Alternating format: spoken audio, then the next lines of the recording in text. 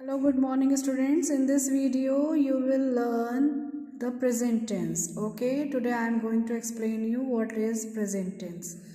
Students, present tense is used for talking about action or work that happens today or now.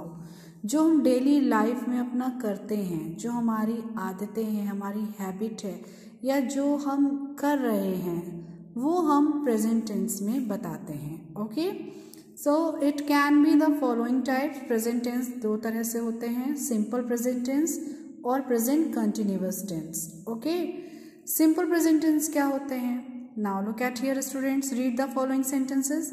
He gets up early in the morning. Radhika drinks tea. We go to the school. Washerman washes dirty clothes. Aman comes late in the class. In all the above sentences, the verb gets up, drinks, go, washes, comes refer to an action or event that is taking place in the present time. इसमें जो भी verb दिए गए हैं, gets up दिया है, drinks दिया है, गो, वॉशेस, कम्स, ये सब क्या बता रहे हैं? ये सब बिल्कुल आज की बात बता रहे हैं, जो आज हुआ है उसे बता रहे हैं. Okay, such sentences said to be the simple present tense. ये सेंटेंसेस क्या होते हैं? सिंपल प्रेजेंट टेंस होते हैं, जो हमें अभी की बात, आज की बात बताएं, जो हमें कोई हमारी हैबिट बताएं, वो सब सिंपल प्रेजेंट टेंस में आते हैं. ओके, इनको फ्रेम करने के लिए हमें वर्ब की फर्स्ट फॉर्म यूज करनी होती है, प्लस उसमें एस या ई एस, ओके, वो ऐड करना होता है. क्या करेंगे जब हम ये सेंटेंस फॉर्म करेंगे? तो हमें पता है सेंटेंस फॉर्म करने के लिए सबसे पहले तो सब्जेक्ट होना बहुत ज़रूरी है. सब्जेक्ट होगा उसमें, फिर वर्ब की फर्स्ट फॉर्म होगी. ओके, प्रीवियस वीडियो में कल हम लोगों ने ये लर्न भी किया था वर्ब्स की फॉर्म्स. तो वर्ब की फर्स्ट फॉर्म यूज करेंगे, प्लस उसमें एस और ई एस ऐड करेंगे. ओके, यहाँ देखो, you can see here gets up. Gate verb की फर्स्ट फॉर्म है, इसमें एस ऐड कर दिया. ड्रिंक्स फर्स्ट फॉर्म ड्रिंक है, एस ऐड कर दिया. गो फर्स्ट फॉर्म है, लेकिन इसमें एस या ई एस हमने ऐड नहीं किया है, वो हम अभी बताते हैं क्यों. वॉशेस वॉश है, ई एस ऐड किया है. कम्स एस ऐड किया है. ओके, और ये तुमने सिंगुलर एंड प्लूरल फॉर्म करने में पढ़ा भी था कि कब हम एस लगाते हैं, कब हम ई एस लगाते हैं. अब क्वेश्चन आता है कि हमने गो में एस या ई एस क्यों नहीं लगाया है? तो स्टूडेंट्स, जब हम प्रेजेंट टेंस फॉर्म कर रहे होते हैं, सेंटेंसेस का फ्रेम कर रहे होते हैं प्रेजेंट टेंस का, तो हम सबसे पहले सब्जेक्ट को ध्यान से देखेंगे. अगर हमारा सब्जेक्ट सिंगुलर है, अगर हमारा सब्जेक्ट सिंगुलर है, तब तो हम वर्ब में वर्ब की फर्स्ट फॉर्म के साथ हम एस और ई एस ऐड करेंगे, अदरवाइज नहीं करेंगे. अगर हमारा सब्जेक्ट प्लूरल है, अगर हमारा सब्जेक्ट प्लूरल है, तो हम सिर्फ वर्ब की फर्स्ट फॉर्म ही लेंगे, एस और ई एस ऐड नहीं करेंगे. ओके, क्लियर हो गया? अगर हमारा सब्जेक्ट सिंगुलर है, तब हम वर्ब की फर्स्ट फॉर्म लेंगे और उसमें एस और ई एस ऐड करेंगे. अगर हमारा सब्जेक्ट प्लूरल है, तो वर्ब की फर्स्ट फॉर्म लेंगे, एस और ई एस उसमें ऐड हम नहीं करेंगे when we make simple present tense. Clear students? Okay, simple present tense students is used when an event happens regularly. जो चीज रोज होती है. ओके, मैं रोज स्कूल आती हूँ, मैं रोज खाना खाती हूँ, मैं रोज चाय पीती हूँ. Okay, this tense is also used to express general truth. For examples, the sun rises in the east. रोज ही तो सूरज उगता है ना पूरब से, किसी एक दिन तो नहीं उगता, डेली ये होता है, और ये एक यूनिवर्सल ट्रुथ है. Honey is sweet. हनी कड़वा हो ही नहीं सकता, उसका टेस्ट मीठा ही रहता है. Okay, so these are simple present tense. Now come to the present continuous tense. What is present continuous tense? Following, read these sentences, students. The boys are playing hockey. Nimisha is doing her homework. Here, are playing is doing.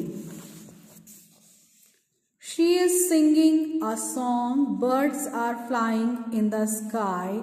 Miss Malti is teaching in the class. In all the above sentences, you can see the verb are playing, is doing, is singing, are flying, is teaching refer to an action or event that is happening now. Means ये काम अभी भी चल रहा है, वो अभी भी गाना गा रही है, बर्ड्स अभी भी आसमान में उड़ रही हैं. ओके, ये काम अभी भी चल रहा है. तो ये हमारा प्रेजेंट कंटिन्यूअस टेंस हुआ. Okay, present continuous tense is used to talk about the thing that are taking place at the time of speaking. जब हम आपको बता रहे हैं तो वो काम चल रहा होता है. ओके, तो वो हमारा प्रेजेंट कंटिन्यूअस टेंस होता है. इस टेंस को फॉर्म करने के लिए हमें क्या रूल अपनाना है?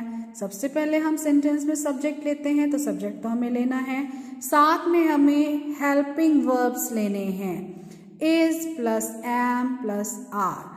ये सिंगुलर और प्लूरल के अकॉर्डिंग हमें सेट करना होगा. अगर सब्जेक्ट हमारा सिंगुलर होगा तो इज यूज करेंगे, प्लूरल होगा तो आर यूज करेंगे, और सिंपल अगर आई है तो आई के साथ हमेशा एम यूज होता है.